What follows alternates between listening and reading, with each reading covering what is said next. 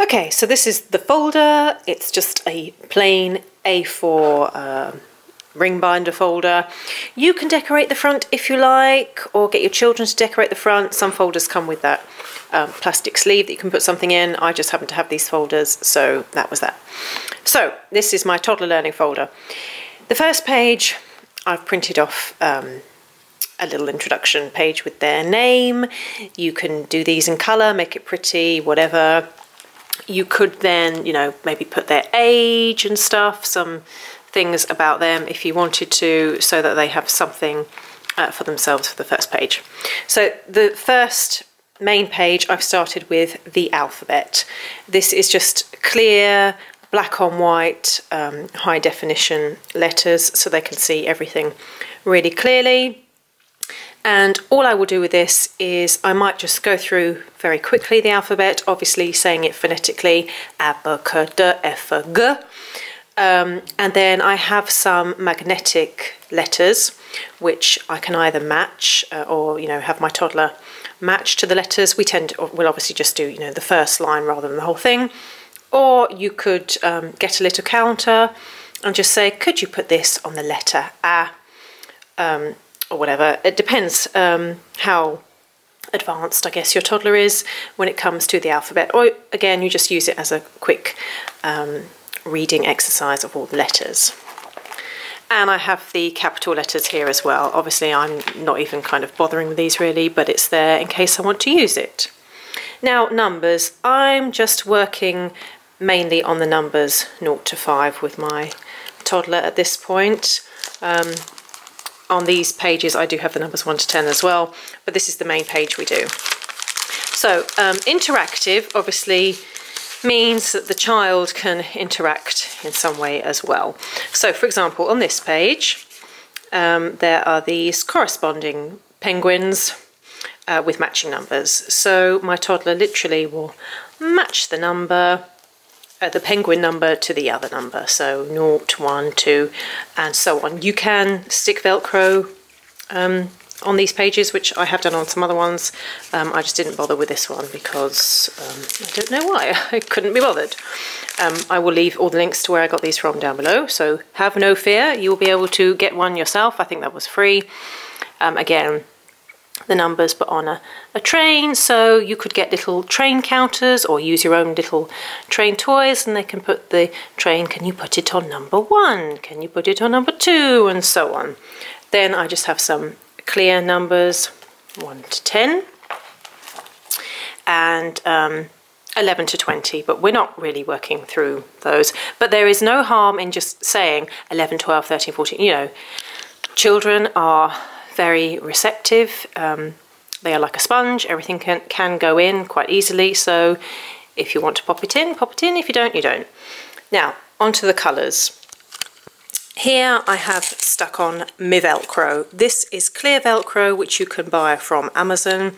So I basically printed 2 of the same page and cut one out. I had to write this in because this was from an American website and colours were spelt without the U, which we cannot have in the English language, so I wrote that in myself.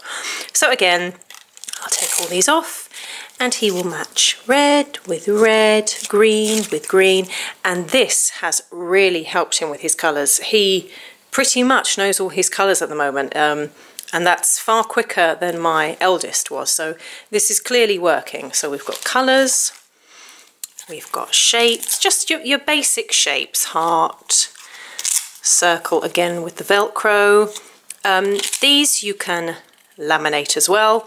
I did this section before I bought my laminator, so these are not laminated, and all these pages I've stuck in these plastic sleeves, but you could technically laminate these as well and hole punch them. That is what JDA does. Hers looks far more professional, but I've just done it like this.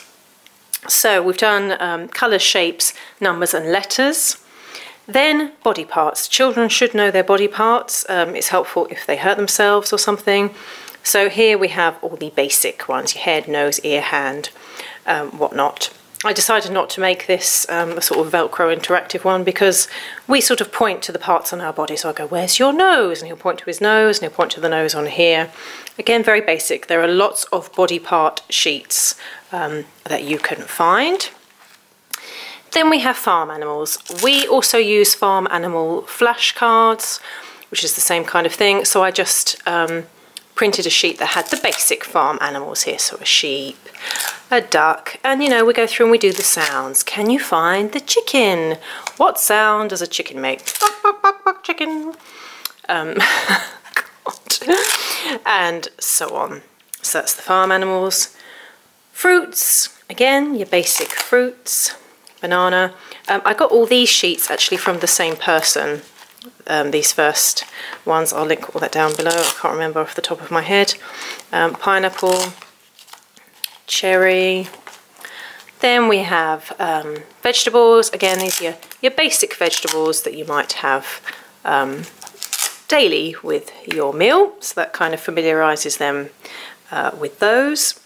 Now this sheet really is more for my elder child, my 3.5-year-old, but my 2-year-old, my toddler, really enjoyed doing this page. And because my elder son could do this quite easily, I put this into my toddler's folder instead. So it's basically animals on land and animals in the water. So it helps them differentiate, obviously, between different species of animals. So he knows what a giraffe is. He knows that they stay dry, as it were. He knows the starfish goes in the water. So I'll just say, you know, what is this? Or he'll go, giraffe, giraffe. Does it go on the land or in the water? And he'll, I mean, obviously he gets these wrong from time to time, but it's just fun, interactive learning. Next page, again, this was just something he liked doing, so I kept it in there. It's just taking off the ice cream cones. These are obviously not your primary colours, but it's just introducing them to different visuals, I guess, so he enjoys doing that. Then we have, again, a sort of like a shapes exercise. He likes to take these off, put the tree on. I say, oh, you know, what shape is the roof? It's a triangle, and he just really enjoys doing that as well. Now this is a matching shadow game. This one is from busylittle.bugs.com, but again, I shall leave everything down below. So these I did laminate. I had bought my laminator by this point. So basically I printed the first sheet, printed the second sheet, laminated it, cut it out, stuck on the Velcro tags, and he literally just matches the sea creature to its shadow. He really likes doing this one. He really enjoys puzzles anyway, so you know, and these can be quite hard because it's only the outline of the shape, so it really gets them focusing and concentrating on the animals and the shapes. And again, you can say what the animal is, what colour it is, lots of learning activities within this one sheet, basically. Then we have matching pets and their homes. So the dog goes in the kennel, the bird goes in the bird cage, the goldfish goes in the fish bowl, and so on. And this is nice because, you know, the little circle shapes.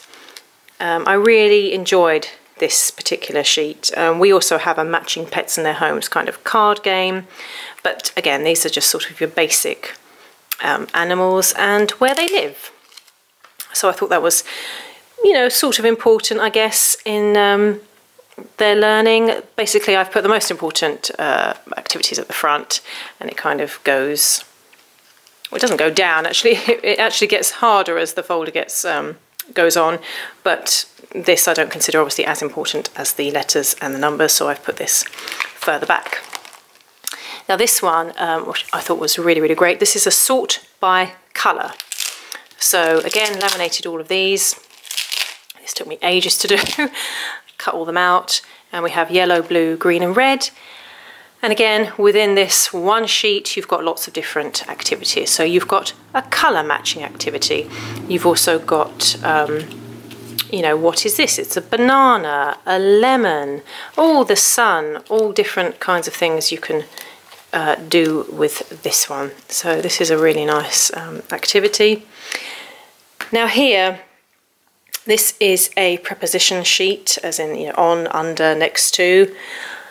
This, again, not necessarily an activity for toddlers to have to do, but my eldest struggled with this, so I decided that I better put it in my toddlers folder so that we can get used to it. And what I do is I copy the activity. So I say the owl is on the box, and I will get on, I don't know, the chair or something.